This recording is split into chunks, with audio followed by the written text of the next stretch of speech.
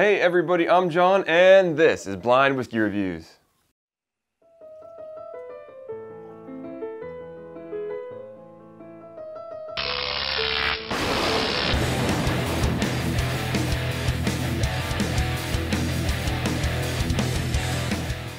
Hey everybody, and thank you so much for joining me today here on Blind Whiskey Reviews, the most honest reviews on YouTube. Today I am bringing you a brand new segment. I haven't done one of these before and I thought it would be a good time to start. I've had a few companies reach out to me about reviewing their products, and while I was a little wishy-washy on it, I didn't know how I wanted to do it.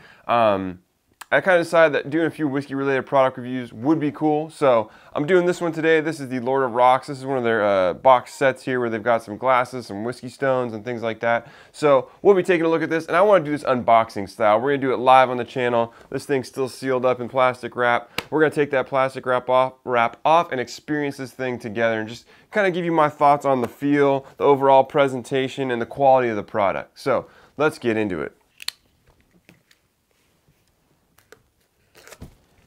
So obviously we got some plastic wrap around here. Alright, so overall, the feel of the box. Got some chipping wood, a little bit on this.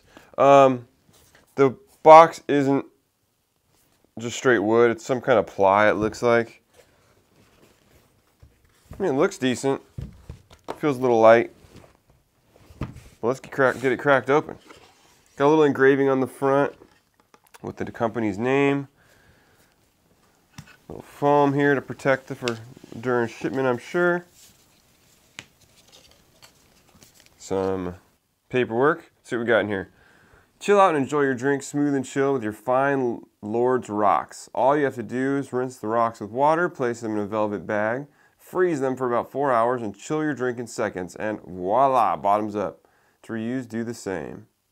The set includes 8 pieces of 100% natural granite whiskey stones, 2 whiskey glasses, a velvet bag, and an elegant wood box.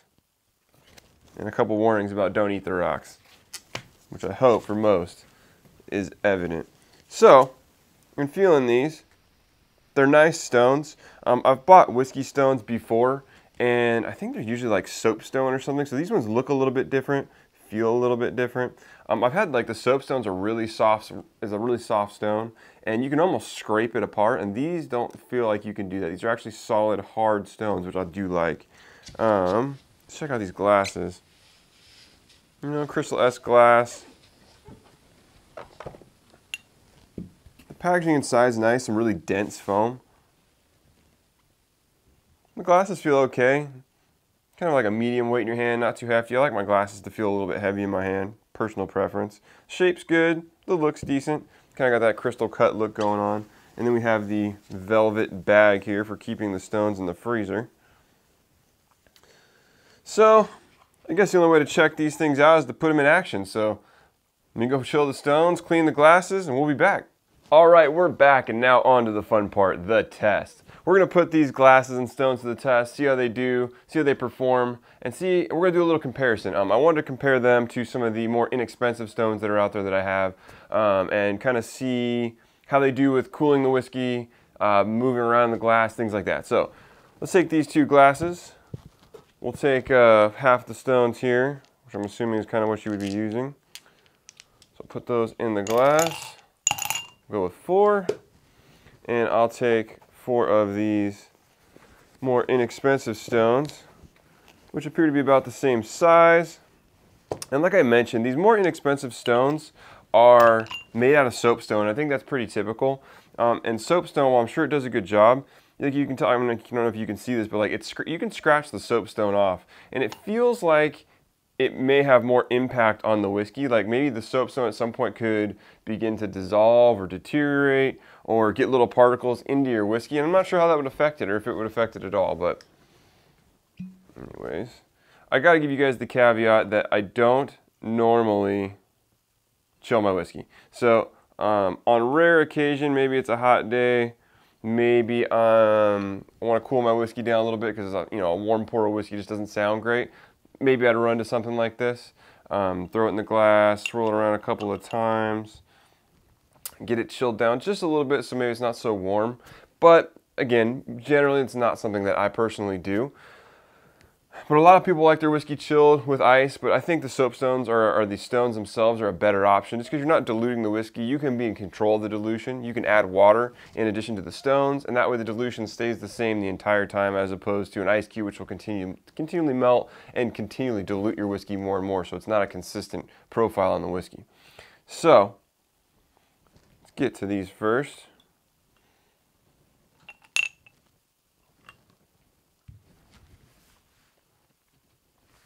Nice chill level. Like I said, the stones are about the same size as your standard stones I've seen.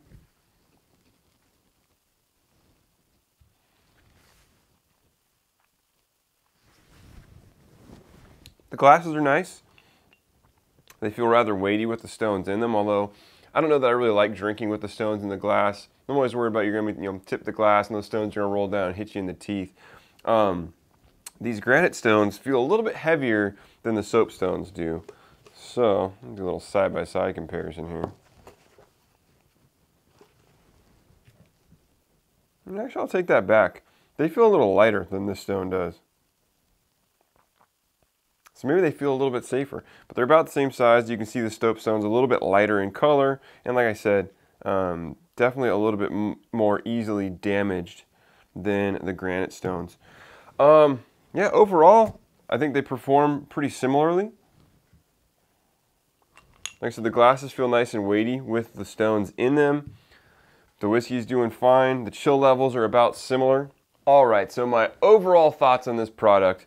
I think it's nice. Like I said, the glasses, while they're not anything extra fancy, are a nice size for a whiskey pour. They look nice. They've got a nice slight concave edge to them, so that way it'll hold in a little bit more of that aroma for the whiskey. Not very much. We're not talking like it's going to be like a Glencairn and really improve the nose on the whiskey, but it's got a nice beveled edge here. They look nice. The stones are nice. I like the granite better than I do like the soapstone stones that you can get out there. You know, you can get a pack of soapstones for, $10 to $15, and they're just, like I said, I've always been curious about the quality and how they hold up in whiskey because the soapstones fall apart. These granite feel very much more solid, and like the whiskey's not going to contribute to them deteriorating. You're not going to end up with little particles of granite in your whiskey. So that's nice. The overall presentation is nice. I think this would make a really good gift set.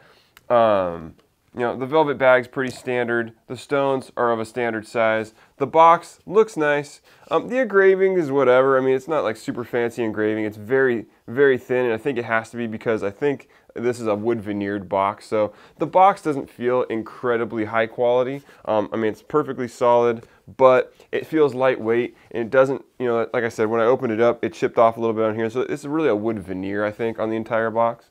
So, but then again, who really cares about the box? I mean, the box looks nice enough. It holds the package together. Really, this just makes a great gift set. So overall, I think it's pretty good. Price-wise, I think this set goes for, give or take, $35. You can pick it up on Amazon. I'll put a link to the Amazon item down on the page. That way, if you guys want to check it out, you can click that link and go see it for yourself.